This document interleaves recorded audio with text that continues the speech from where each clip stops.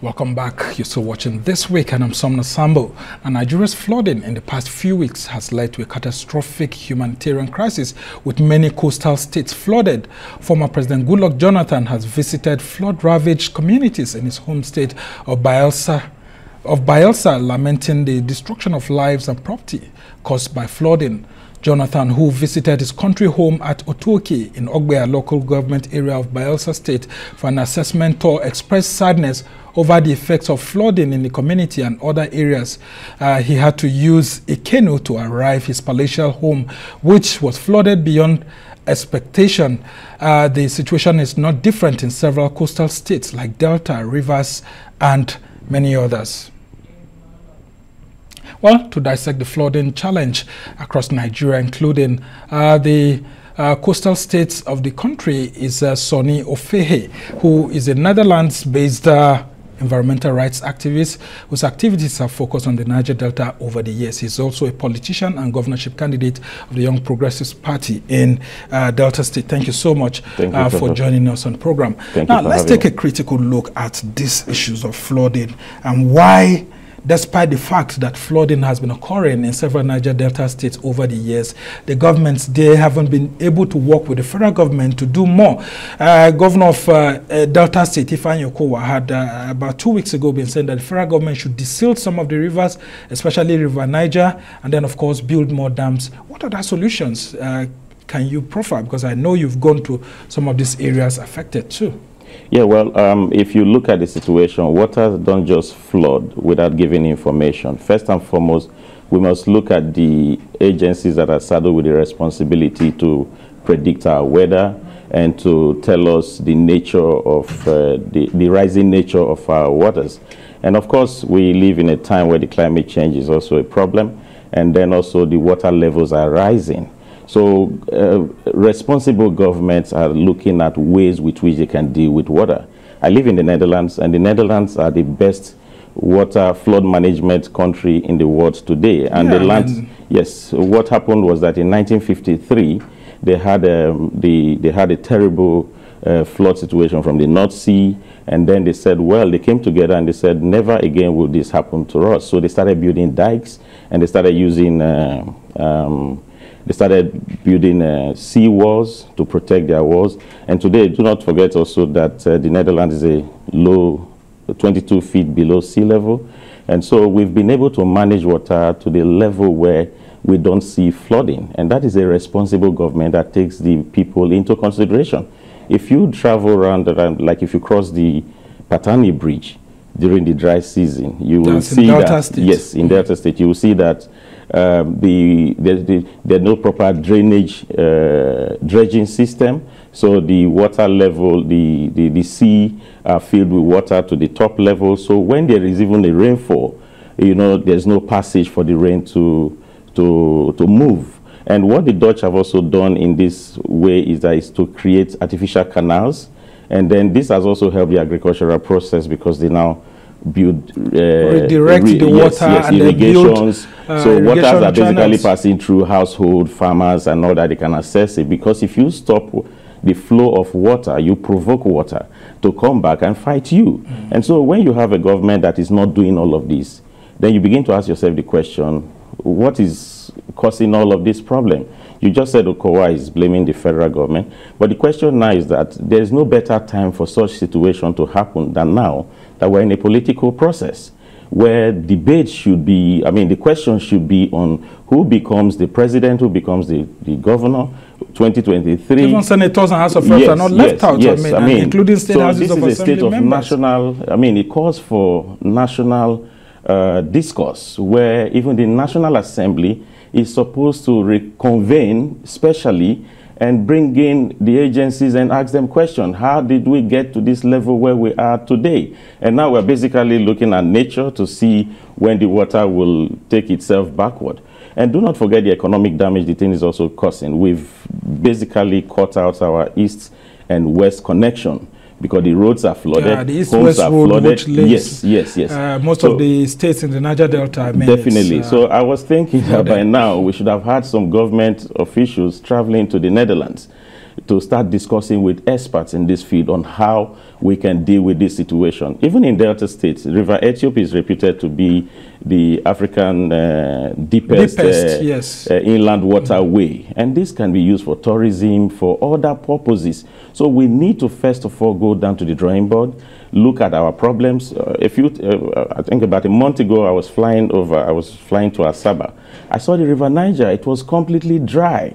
You know, in that situation, you would definitely have flooding situation occurring in all of those places. So the question now is, how do we move forward? I visited a few days ago, I visited one of the IDP camps. Yeah, I mean, I saw you from a video you had sent earlier, you know, going, you know, commiserating with those who have lost their families. But in all of this, what are the solutions so that we don't talk more about the problems? People need to know what to do so that next year, when the rains come again, they are better prepared. Once I become the governor of Delta State come 2023, we will begin to find a permanent solution to this problem, because I'm already discussing with apart from being political about it, is it a state problem? Because this is a countrywide problem that the government has been saying, that starting even from Cameroon through the Lagdo Dam opening and all of that. Because and we're the last end of the Atlantic the southern part of the country. Yes. So when you don't have your dikes, you don't have, what stops us from building dikes? Can state governments afford building dikes? No, you can go to international agencies. This is something that falls within the Sustainable Development Goal project. So if you can bring some counterpart funding, there are many international agencies that can come to your rescue. For instance, we have IDP camps in the northeast of this country, funded by the United Nations. So what are the government doing? What kind of collaboration are you seeking? We have a university two universities in the Netherlands that can bring practical solutions to the problem. Are you engaging them? First of all, you need to engage them. And when you engage them, when it comes to the issue of the funding, then you begin to use your capacity to look for the relevant agencies that can help you to deal with this issue. Do not forget that it is even the poor people that are even being affected. And where they have been kept now is an eyesore. It does not even meet national standard, let alone international standard. I mean, you could have seen an example, sorry to just cut in there, of former President Goodluck Jonathan climbing, I mean, he was on a canoe trying to get to his house. This is the second time it's happening. The last time it happened in 2012, Goodluck Jonathan was still the president of the country. Is it that he didn't anticipate that such a thing will repeat itself? Wasn't anything actually done? I mean, those are the pictures. That's him. You can actually see him right there. Is it that the government didn't learn more from that experience, and we're having this happening again? What should states and the federal government be doing to prevent such a situation again? You see, when it happened the first time, I think around 2012 or thereabout, you know, there were damages. We waited naturally for the water to recede back to the sea, and then it occurred again now. And then we're waiting again for the water to recede back to the sea. Do not forget that water comes in once and then retreats, comes in the second time, retreats. The next one that will hit us might be in the form of a tsunami, which will not only flood people's home, but take the homes along its path. We don't have records of tsunamis in this part of the world. Yes, but the thing is, we need to put in a practical solution to this very issue, because if you don't find a solution to this problem, then the construction of your roads is wasted. Your agricultural policies are going to be affected, because when we face this kind of situation again next year, it's going to sweep our roads, it's going to sweep our agricultural produce, it's going to sweep everything along his path. So that is why the ecological challenge we currently face is paramount, and it should be in the front burner of any campaign discussion. I mean, from people like you in the media, you know, you should put it before people who want to occupy public offices come 2023. Yes, you have just raised something very important, and I want to take you back to your home state of Delta State. Governor Ofehe Okowa is one that is said to have done very well in the issues of areas of flood control and all of that. Based on what you have seen, what's your assessment as an activist, and now you are a politician? Are you seeing things from a different perspective now that you have joined politics? Probably we're seeing than when you were an activist. No, I still see it as an activist. Probably we're seeing it from different binoculars, because what I see, when there is even a 5-centimeter rainfall in Asaba, the whole place is flooded. Traffic is completely stopped. There is no means of moving around and all of that. So the situation has not been tackled properly. Despite the investment of the government in drainage controls, flood control, and all of that? We don't even see those drainage properly. Because if we do see this drainage properly, Asaba is not even supposed to be flooded when you have just a rainfall. Because we can be able to line up drainage, you know, that can lead the water to the River Niger. Then it comes down to the issue of dredging again. You need to dredge. You need to dredge at least a minimum of, you know, 10 draft, you know, feet down. You know, you need to dredge. You need to allow the water to flow. You need to allow them to go out. Then you prepare that's a the federal tributaries. Function, I mean. No, what about the tributaries? What about the waters within the states that you can lead to? If you do that and you begin to face this challenge, then you have an evidence to show that the federal government is not cooperating with you in all of these issues. And what sort of solutions have you been offering? I mean, yes, you are here to get into government. You're contesting to be a governorship candidate. What sort of solutions have you in the past, as an activist that's well-renowned, been doing to provide some of these solutions so that people can get some relief before you come into office, or even if you don't win, so that at least there's a bipartisan approach to a humanitarian crisis? Yes. I've been talking with the Rotterdam municipality. I've been talking with a lot of multinational companies that are very much experienced when it comes to the issue of putting state-of-the-art anti-flood mechanism in place. But the thing is, in Europe, once it is not government, they're not ready to deal with, you know, private companies, or because they feel that the security issues in the country, the bureaucracy that is involved, the bureaucratic procedure involved in doing business in Nigeria are so cumbersome and complicated. So it discourages them from doing business. Now, the kind of persons they want to work with in Nigeria, irrespective of the security threat and all of the other challenges, somebody that they have a relationship with. And that relationship is what I have with majority of these international agencies, regional agencies, and even companies and academics. Which you think will be helpful? Yes, which will be helpful when I come into power.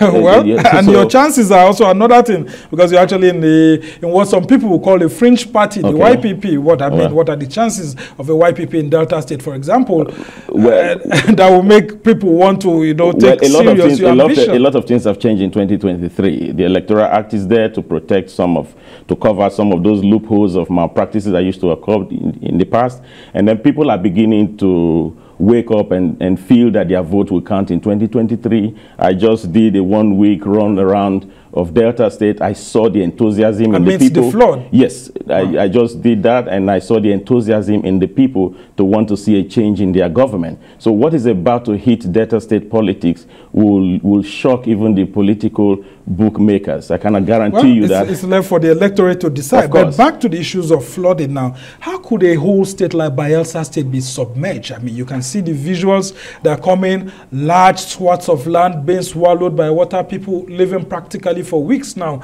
on top of this water. Even the former president, Goodluck Jonathan, his mansion completely swamped, the east-west road cut off, a whole state. Yeah.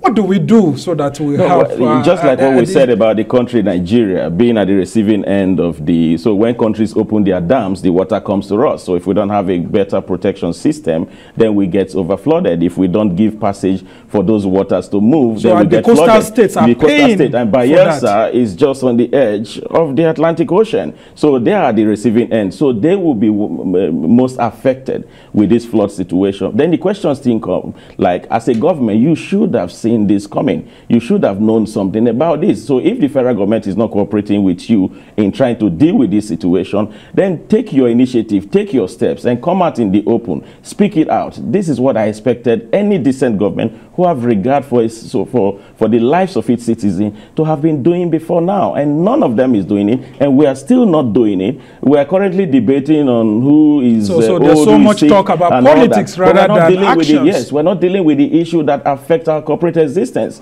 And apart from that, the economic damage, the toll that it has on our economy, it's even killing at this moment, where we're even struggling to survive. So what about if it takes 1 year for the water to recede? Are we going to live like that? I mean, a journey from here to Benin that used to be like 5-6 hours, people spend 2 days on the road, and heavy-duty trucks are even compounding the situation even more. So this is where we are, and nobody is talking about it. As an opposition politician, what do you think the federal government ought to have done itself that it hasn't done? Because building of dams can be very expensive. We see what's going on in Zungeru, Kashimbila, that the government is actually doing, but others are still calling for more dams. They should work with state governments and all of that. How do you think that, as we get into the election next year, people can, hold politicians to account and say, okay, tell us what you are going to do in concrete terms, both at the federal and state levels, on how we can prevent this from happening in the next 5 or 10 years? You must look at your institutions.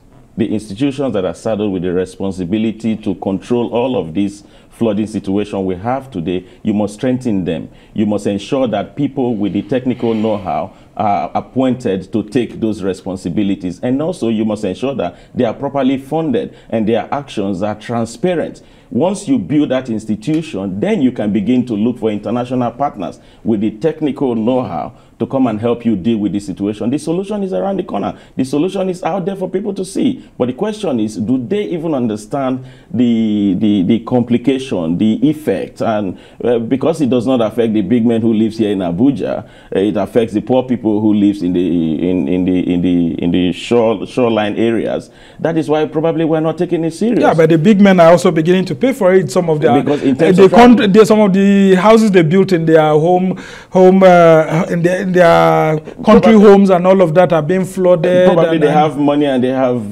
friends who will give them money back to replace it. But what about the people who don't have those opportunities? That is what we should be thinking about.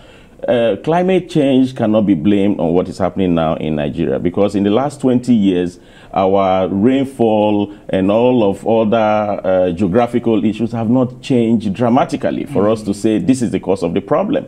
What we have now is a man-made problem. Yeah, but the government officials are also using climate change as an excuse. That is why, but it's not. This case of flooding in Nigeria has nothing to do with climate change at all, even though we understand that climate change would have impacted the level of water rising up. But what we have now is a man-made problem, is a failure in government, institutional failure, and until all of that is corrected, moving forward into 2023, we will experience this same thing again by September, October of 2023. And only God knows the extent of damage that would have caused to the damage that we already have right now. Well, people are becoming very poor by the day because of this, and of course a lot of lives are being lost, over 600 at the moment. As we try to round off this conversation, Sonny Ofehe, you have been in the Netherlands, and we've seen this environmental degradation going on in the Niger Delta, and some groups, including you, fighting for the rights of people in the Niger Delta, taking companies like Shell to court and all of that. What's been the update on all those struggles and all of that? Is that the reason why you're getting into politics now? After fighting the IOCs for a long period of time. Well, we recently, the pipeline issues have been in the news, that there's been diversion of crude and all of that. So whatever is coming out now is not a surprise to us. At the international fora, we've always told the oil companies that it's a shame that Nigeria is the only OPEC member that do not have a metering system. They do not know how much of crude oil is it that we don't have, or the IOCs control the metering system? Well, they say we don't have. So therefore, it is the IOCs that tells the federal government what is produced on a daily basis. And then also, we don't have the means to even keep our excess crude that is not being sold. So everything has to leave on a daily. They come to Rotterdam and they stay there. Demurrage are paid here and there. But we've told them that if you truly and genuinely know and you want a solution to these illegal oil bunkering situation, losing 100,000 barrels of crude oil per day, running into billions of dollars annually, then you should mark your crude. You should mark your crude. Like, for instance, in the European countries, if there's an oil spill on the North Sea, just by the mere coloration of the oil spill, you can know if the crude is coming from Norway. So mark your crude, so that when you mark your crude, you separate the legitimate OPEC quota. And when you say mark your crude, what do you mean? You color them. Okay, color them. Yes, oh, there's a system of coloring. Yes, coloration. The crude oil. Yes. Oh, interesting. You color them, so that if you say, okay, well, our national color is green, white, green, you can say, okay, Nigerian crude is green. So when they get to their destination, the coloration is taken out of the crude. So with that, you can be able to legitimately, identify the OPEC quota from the so-called stolen crude that people are flooding in the international market. So that is one solution on its own. And until we have this ability, and of course, why will your pipeline be even running above the ground? In the 21st century, they're supposed to be buried. These are things that we hope to investigate. And I just hope that as you're trying to get into politics and into government, if you do find your way into government, you'll be able to, help in realizing some of these policy decisions, because it has to boil down to policies. And how much reaching out are you doing to party members and all of that to help them understand these issues? We're doing our best. We're educating the people on what they should be looking out for in the next coming days, months leading up to the elections. All right, we must thank you so much. Thank you so much for having me. Is an environmental rights activist who is an expert in the environment, and of course he's also getting into politics right now to contest for the governorship of Delta States. We can only wish you well as you try to cut your teeth in governance. That's how it's been for this edition of This Week. We must thank you for watching, and thank you so much for being on the show. Well, remember to show kindness to victims of flooding near you. And of course, you know that if you do want us to have any videos of you facing this challenge, you can also send them to Arise News. We must thank you so much for being on the show today. I'm Somna Sambo. See you next week.